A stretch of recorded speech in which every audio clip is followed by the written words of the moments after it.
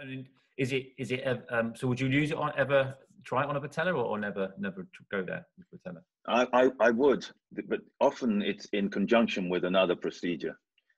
In some of the patients with femoral disorders with a focal defect in the patella, I've combined the nanofracture with what we describe as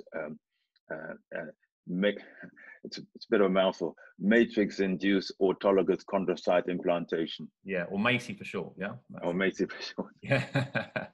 But I just remember MACI in America. There's a MACI in America, isn't there? That's a Y one, MACI. Yeah.